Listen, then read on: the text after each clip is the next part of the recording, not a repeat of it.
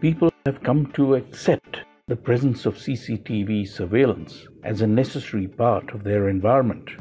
They require it for their security. However, when they hear about face recognition systems, they often become concerned about the impact that this new technology may have on their privacy. In fact, it is the other way around.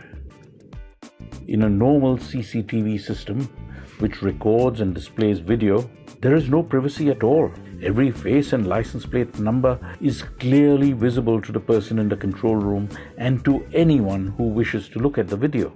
A traditional CCTV system provides no protection to any person.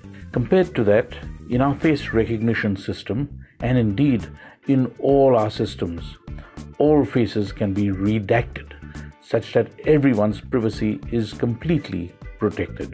No one can view live or forensic video and actually see who is present. The redaction can be in the form of pixelation or through imposing a mask over the face. However, the system still knows what is happening in the scene, and if there is an incident such as a murder or the abduction of a child, then with the right authorization, the system can reverse the redaction so as to determine who committed the offense and who the primary witnesses were. Some talk of the balance required between our need for security and our need for privacy. We have decided that we should not have to sacrifice privacy to achieve the level of security we desire. So our systems provide more privacy than traditional recording video management systems while ensuring enhanced security.